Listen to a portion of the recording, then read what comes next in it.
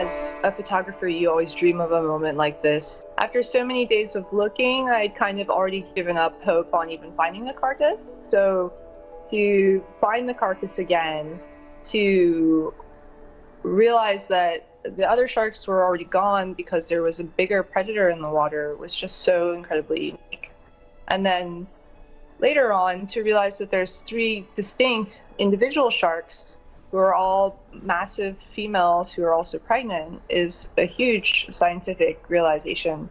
To actually get hard data and identification out on these new individuals is really great. It helps us get more information about migration data, and it's an incredible source of knowledge for the scientific community. And so for me, that's like one of the most amazing things ever.